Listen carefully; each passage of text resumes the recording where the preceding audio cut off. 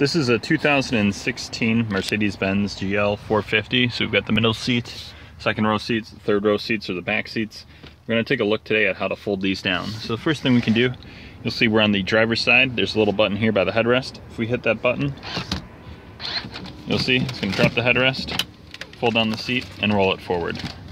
That's pretty slick. And then if we go around back here,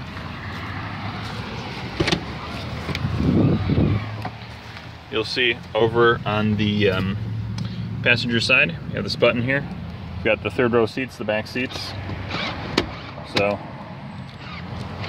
able to fold down, hitting the button here.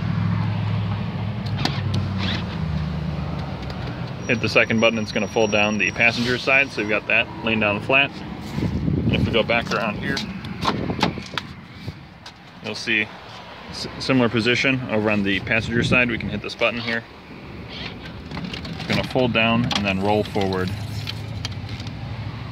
Passenger seat, you can see it at that point fit a decent amount of cargo, but you can actually, if you want to, just leave these folded down instead of folded forward. You can see we can fit a decent amount of cargo here. We go back around.